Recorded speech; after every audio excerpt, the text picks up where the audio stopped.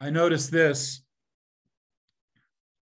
that we do have the gift to give to another person of acknowledging their place, acknowledging who they are, not simply as a personality, not simply as they fit into a social structure.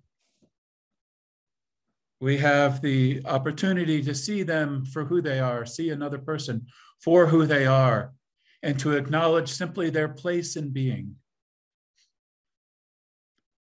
We have the opportunity to acknowledge their unique selfhood, who they uniquely are, that unique flame and light, and that unique place they hold in the cosmic scheme of things. When we easily give that to another, and generally to other people, we find that we become aware that we have our place. Our place is given to us as a human being. The corollary is also true. If you attempt to steal the rightful place of another human being, you end up stealing your own place. You end up keeping from yourself an awareness of your place that's given to you.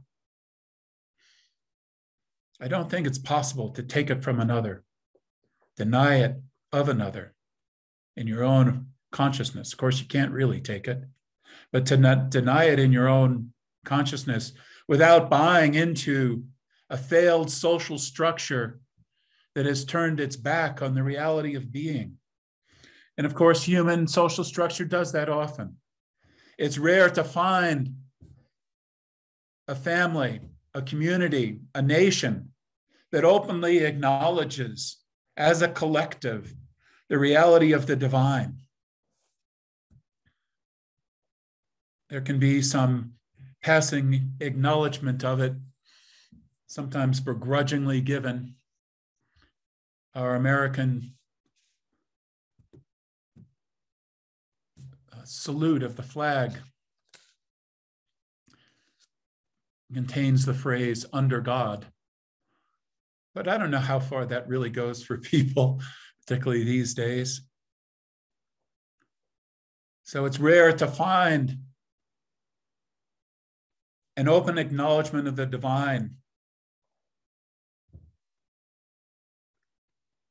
in the transcendent reality of it, never mind in each other, in the social structure in which we live. Our social structure is a lot about elevating personality to a place of worship and denying the fire and light of the divine that's present in all people.